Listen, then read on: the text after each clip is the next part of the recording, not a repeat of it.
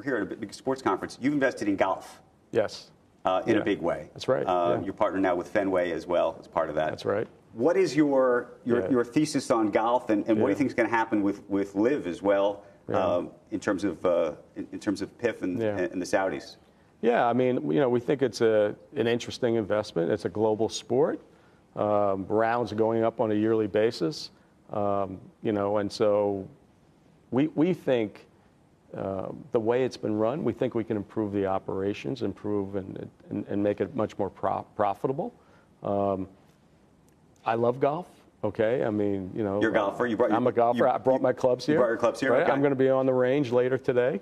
The wind is not good. That's okay. You can blame the wind. It's an outdoor sport, right? Same thing at baseball. Sometimes the wind blows, so we think it's a really interesting investment. Obviously, golf's at a moment where there's a lot of stuff going on that needs to be worked out. But we think we can work it out, and we're excited to get involved and help the sport grow. You have a thesis, I'm told, that you actually shared with Yasser from PIF. That's right. About the work week. We always talk about sort of working from home, working from the office, that you think is actually behind part of your investment in golf and actually may be behind your investment in or thoughts about how the whole economy changes. Yeah, I mean, I think I would have done the golf investment anyway, because I think there's a longer-term thought. But what's the thought? My belief is a 4-day work week is coming. Between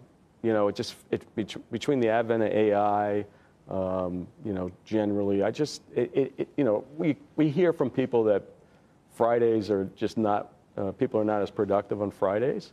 And so I just think it's an eventuality. When it happens, hard to know. But that should fit into a theme of more leisure for people, which means golf rounds will go up. So people are going to play more golf on Fridays. And interest will go up. And so, I guess courses will be crowded on Fridays. What are the other investment ideas then around that idea?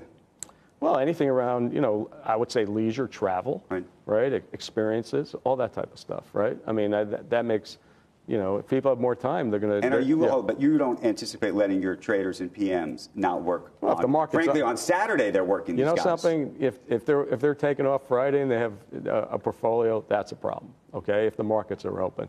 So forgetting us. Okay, I mean the vast majority of people will get an opportunity, I think, at some point to have a 3-day weekend.